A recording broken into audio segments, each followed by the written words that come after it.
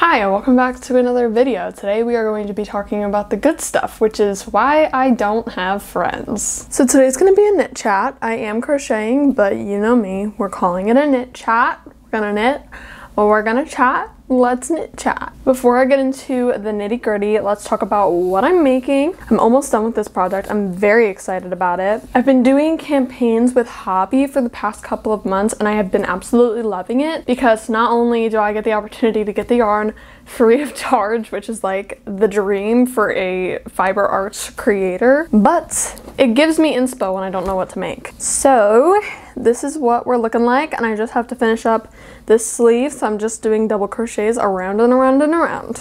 This is such a topic today, why I don't have friends. The haters are gonna love this. I'm gonna preface this by saying that this is a choice that I have made for myself. It's not like everybody hates me, okay?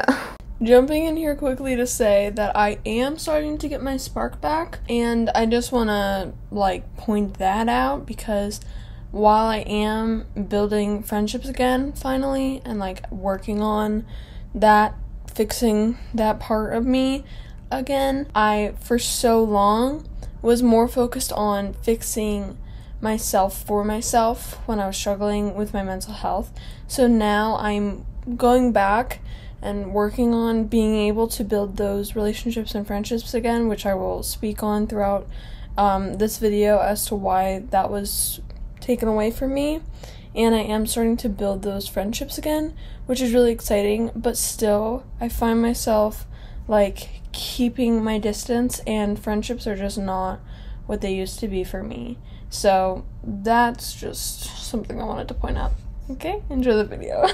Whatever, y'all will understand once I give you a little bit of a story time. So when I was brainstorming on where to go with this, because I feel like I could talk for hours and hours and hours about how people have failed me time and time again, I think that we are just going to go, you know, chronologically through the timeline, starting in elementary school. I feel like elementary school is easy. That's where it's like the easiest to make friends. You just sort of click with people. I went to the same school district my whole life. I never moved or anything like that, so that made it easy too. I was always with the same group of people, and I will say that there are a solid number of people who I enjoyed my time with, and they did last all the way through. Like, we were friends all the way till graduation, and then we all just kind of went our separate ways. So in elementary school, I would say it was relatively easy for me to make friends. I got in trouble a lot in elementary school for having feelings and emotions.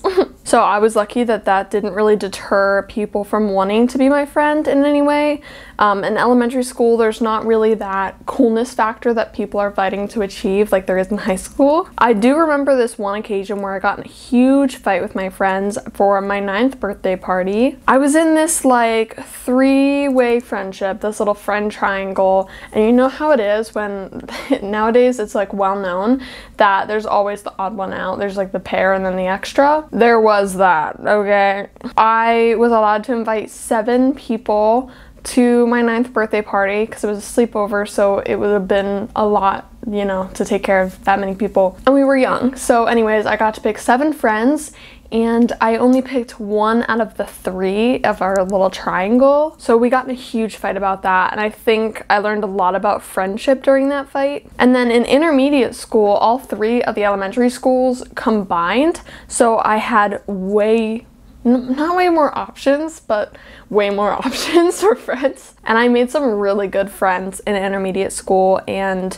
going into middle school, that just continued for me. But middle school is where I started to have some problems with friends. I feel like middle school was when people started dating a lot, and that wasn't really something that I did. I mean, I'm in a relationship right now, and this is the first boyfriend I've ever had, so it wasn't something that I was actively taking part in, and a lot of other people were. So I didn't really fit in that department, and that sort of made a lot of us split up and we didn't have that thing in common, you know? So I got in this little group of friends. In middle school, we had like 8 class periods or something like that. But luckily I did have like the same group of people in all of my classes. I don't know, that just made it like a little easier to build those relationships when you're spending more of the day together. So I got in another like little friendship triangle. There were 3 of us, and in 8th grade we were really excited because we all were supposed to have the same homeroom, and if we had the same homeroom we would be way more likely to have a bunch of classes together. But then last minute, my homeroom was switched. So hashtag FOMO. They started hanging out a lot, and you know, I wasn't there. So they were getting closer and I wasn't. I remember them saying that they were hanging out after school, and I literally invited myself to go. Very last minute, I invited myself, which is so bad, don't do that. But I felt so left out, and they got like matching Christmas sweaters, and I was just there. I don't know. I feel like I've always been the odd one out. High school was where things really exploded in my face. These are things I have never talked about on the internet because I have literal trauma about this, and it has caused me some serious trust issues. So I was in theater in high school. The stereotypes are true in some aspect that theater kids are very dramatic, okay? They are. I am too, so I'm a hypocrite, okay? Like, I am a dramatic ex-theater kid. But there's always this like competition where everybody is trying to be the best, but we're also trying to support each other. And for a long time it was like fine because we were all young and we were just taking what we were given. But when we all started wanting better roles, better solos in choir, things that sound so stupid but meant so much to us at the time, we really, like, I had a lot of people turn their backs on me. I don't think people realized I was putting all of my time and energy into that, so no wonder I was like getting good solos and stuff because I was working so hard. Like, I wouldn't get that nowadays because I don't sing anymore. Like, it's not like it was just because of who I am. It was because I worked my booty off to get those. I deserved them. I did. So people started not liking me and saying that like I was a teacher's pet because I was getting solos in choir, which was just not the case in any way. If I didn't sound good, then I didn't get the solo. It's that easy. I think junior year, to be super specific, was like the downfall for me and all of my friendships that I had at the time. I think I realized quite quickly when I actually started looking deeply into my friendships that I don't get along with girls. And that makes me sound like I'm not like other girls, but look me up and down right now. I am just like all the other girls. But the thing that I am unable to get behind is a lot of the cattiness that was taking place in the girls that I was surrounding myself with. In that way, it was just easier for me to have male friends. Does that make sense? But then I had this problem where all of my male friends would fall in love with me or like get the wrong idea. Even if I was making it blaringly obvious that we were just friends, it was never able to stay that way in their eyes. And once they go down that path, like the friendship is not the same anymore. I have had that happen to me so many times, even since I've gotten into a relationship that people know about. So because of that, I can't really have these guy friends because it never goes well. So I do have some guys that I'm friends with that don't like women. That works for me, you know? But as far as the girl pals, the girlfriends, let me tell you some stories. These are when I was a senior in high school, all of them. My senior year was quite the show. Honestly, it was like a really, really bad year for me.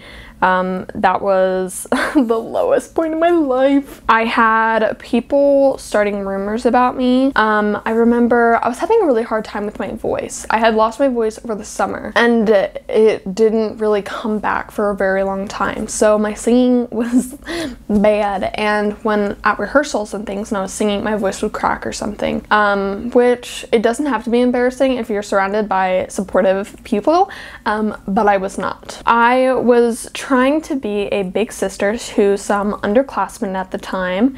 I really just wanted them to feel welcome, because I remember when I was an underclassman, I did not feel welcome. I had upperclassmen who were absolutely evil and awful to me, so I wanted to make sure that they didn't have that experience. So I became friends with a lot of the younger people, but in like a motherly older sister kind of way.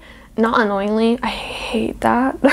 But people knew I was struggling, and they knew I was, at the time, very trusting. Somebody went through a grapevine that 2 of my friends at the time were mocking me and making fun of me openly, mocking me for my voice crack and when I would cry and be upset about it. That was a new level of hurt, and what hurt even more was when I found out that it wasn't true, and that all of these people came together to make up this lie. It's almost sad to me that it was so realistic, that it was so possible that this could have happened, because they were so not nice to me. They were the kinds of people who would only be friends with me when it was convenient to them, when being friends with me and saying that they were really close to me and, oh yeah, I'm helping Cassidy with this, would benefit them in some kind of way. If they had no one else, they had me. Those were hard. It was like, oh hey, it's study hall, do you want to go somewhere during study hall? Yeah, sure. Okay, well, I'm waiting on one other person. I know you're already here, but can you sit in the back because they're going to sit in the front? What do you mean? What do you mean? I'm already here. And now I'm sitting in the back, like, this whole time. I don't know. It was just, like, really awkward, weird scenarios such as that. There was another situation. I don't know why I feel like I'm going to cry. There was one girl who I really struggled with in high school, and she was using me as a very convenient friend. I had been friends with her since elementary school, actually, and she would go around telling people that in elementary school I bullied her, which is just not the case. She was popular in elementary school and I was not. Why would I want to bully the girl that I wanted to be friends with? That just doesn't make sense to me. She's an awful person, by the way. I don't know how you can get angry at me for not supporting you for being a serial cheater on every boyfriend you've ever had. I'm not gonna support you with that. I don't know why you're mad at me about that. I'm just saying. All of these people I have unfollowed on everything, because as I have started to heal, I realized that that's just best for me. But this person I was having a really, really hard time with. Every day there would be something that was said that would just scratch my brain a little bit. There were things said such as like, you're gonna eat all of that, to the point where I wouldn't eat during lunch because I felt fat. There was an underclassman that I had become really close with, to the point where I was giving them rides to and from school when necessary. We would hang out all the time. We were very open with one another. They would tell me secrets and I would be very open with them. And one of the things I was very honest about was that this other person that was using me, I guess this is kind of confusing without names, but the person who would make me feel fat and stuff, I didn't want to confront them about anything, because at this point I'm like 4 or 5 months away from graduation, and then I will never have to see her ever again. Ever. I don't have to. So why would I make this scene, blow this whole thing up, make the next 5 months more miserable than they have to be, because people will team up against me if I confront this person, when I can just wait out the 5 months, deal with her until then, and yada yada. Well, this little underclassman gets a ride home from her one day and decides to tell her everything I said. Everything that I confided in her for. Everything I said was truthful. You know, hey, she said this and it really hurt me. I would like to never talk to her again, but I'm just gonna wait it out. I lost all of my trust in people that day. I thought that we were so close. I thought that I could trust you with things that were hurting me and that were weighing on my chest, and you turn around and you do that. That's just not right. So I stopped talking to them that day. Point blank. I'm gonna speed up to college. This part's gonna make me cry because this is still a wound that is healing and hurting. It also feels really crazy to talk about this because I want to talk about this for so long, and I was too scared, but I'm not scared anymore. I roomed with people that I went to high school with. I had rocky roads with them. I don't know if they would say the same thing. Sorry. My freshman year sucked.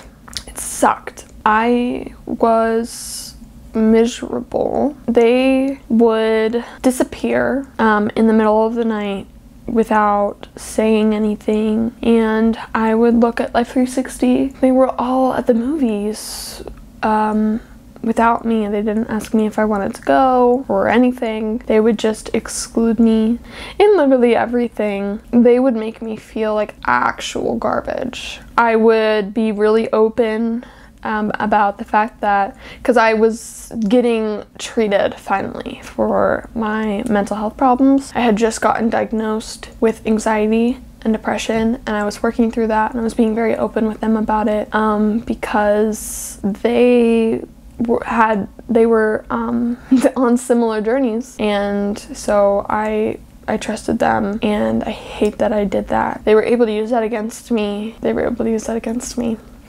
I told them what made me uncomfortable really early on. Hey, can we maybe not talk about this? Like, it's really triggering to me.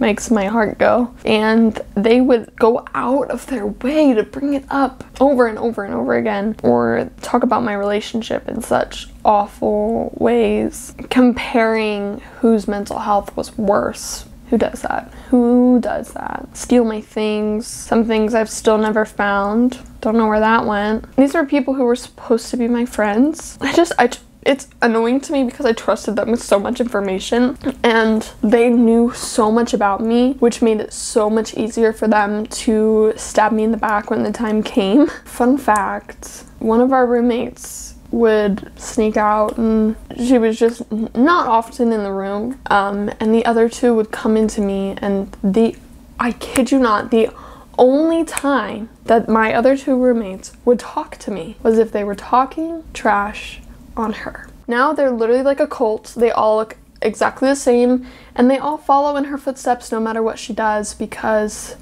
they're sheep. They didn't like me because I had a personality and I wasn't gonna cave into them. They wanted to match outfits and stuff, and I was like, no, I kind of want to wear this today, and they didn't like that. Like, it sounds so petty, and like, I don't have friends because I've been screwed over time and time again. I don't have friends because I have been hurt by having them. I don't have friends because I'm saving myself from that pain. They've ruined the idea of friendship to me. Friendship means opening up, being able to talk to somebody about your hardships. But if they're gonna turn around and use those hardships against me, then what am I supposed to do?